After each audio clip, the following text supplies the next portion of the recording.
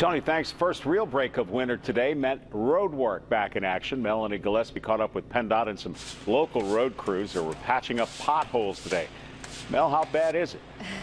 Marty, this is what drivers talk about come springtime, and we're just about there. PennDOT and local road crews say as long as this weather holds out, the most hazardous potholes will be a priority this week.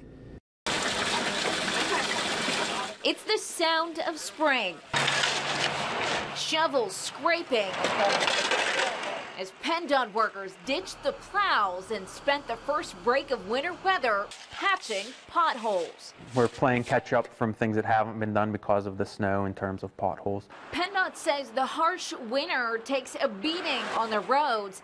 Not so much the snow, but with every freeze and thaw. Water's the enemy when it comes to road surfaces.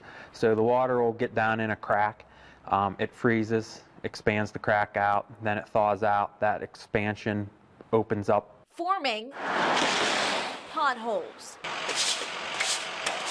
We caught up with PennDOT crews filling cavities on the Bedford Street ramp in Johnstown with a temporary fix called cold patch. And it's pliable material that we can use this time of the year.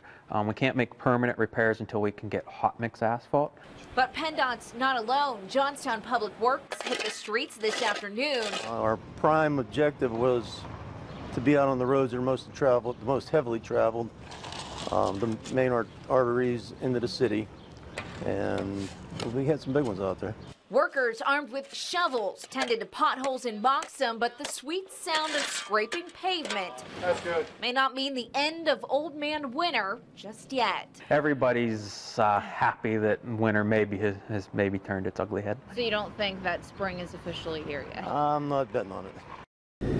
We won't see those permanent fixes until about mid-April when they can put that hot material down on the roads. But PennDOT says if you do see a dangerous pothole on a state road, you can call 1-800-FIX-ROAD. Reporting live, Melanie Gillespie, 6 News.